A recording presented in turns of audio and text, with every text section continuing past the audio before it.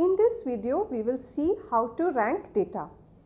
In a Webi document, you can rank the data from database in your report. When a query is returned, the data returned is ranked as per values. Note that when your database doesn't support ranking, the option to create ranking will not be highlighted. You cannot rank the hierarchical data. Let us go to SAP Biosystem and see how to perform ranking in Webi report. Let's see how we can do ranking in Webi report. So to add the rank, first of all, we have to go to the BI Launchpad. We will try to create one quick Webi report using the universe as a data source. After that, here we have to select the universe and we will move the few of the objects to my report quickly and we will run this report.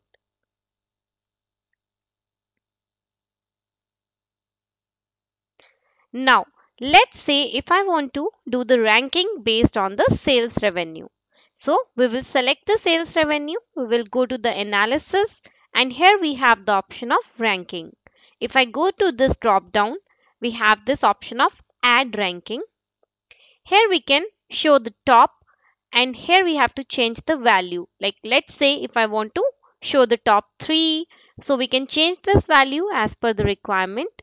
And if we want to show the bottom values as well, we can select this checkbox and it will show the top and the bottom values. Then we have this based on object. So based on which object I want to show. So since we only have the measure value as a sales revenue, it is showing the sales revenue only. After that, we have this option of ranked by. Automatically, it will rank it by all the other dimensions. But let's say if I want to select a particular dimension using which I want to rank the sales revenue, I can select this and I can select the value based on which I want to do the ranking of the sales revenue. Then after that, we have the option of calculation mode. In the calculation mode, we can use either count, percentage, cumulative sum or the cumulative percentage.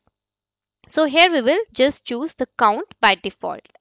And then we can click on apply and OK. So here I can see that now we have the top 3 values of the sales revenue and the bottom 3 values of the sales revenue applied. Now let's say if I want to do any change in this ranking, I can go to this edit ranking and let's say if I only want to show the top 3 values, I can simply click on OK and now I can see that I have only the top 3 values of the sales revenue. Similarly, if I want to remove the ranking completely, I can go to the drop down and I can click on this remove ranking to remove all the ranking which is done into my report. So this is how you can do the ranking in the Webi report. Thank you.